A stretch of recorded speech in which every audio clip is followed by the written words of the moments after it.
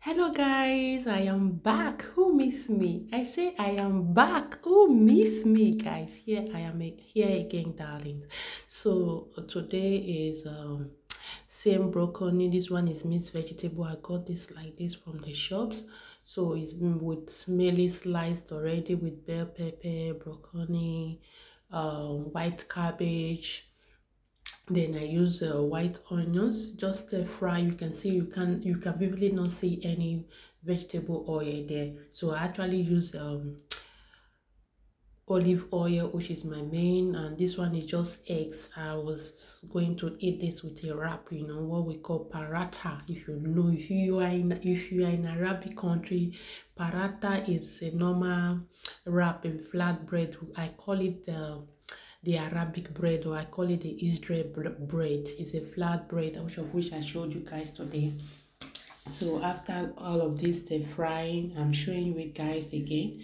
What you see, there's white onions, bell pepper, a little bit of white cabbage and broccoli.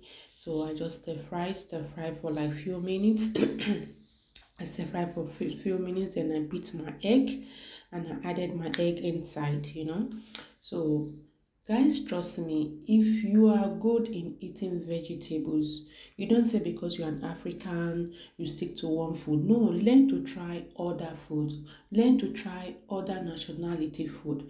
Learn to try every different culture, different dialect, different states. If you are in Nigeria, try all kind of food. It will help you as a married woman in your husband's house.